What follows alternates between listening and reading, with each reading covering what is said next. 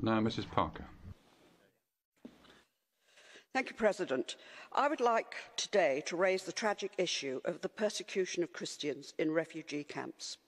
After escaping the horrors most people only see on their TV screens, many Christians face targeted persecution in UN-registered camps because of their faith right across the Middle East. Perhaps even more shockingly, this behaviour has been witnessed in Germany, with families returning to Iraq rather than face the continued persecution they face by radical Islamists here in Europe.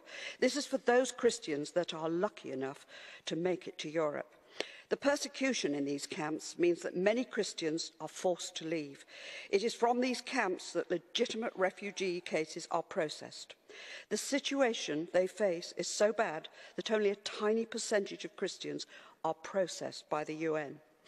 It is scandalous that at their most vulnerable, and when they are supposed actually to be in a safe haven, surely these people should not have to continue to suffer in this way.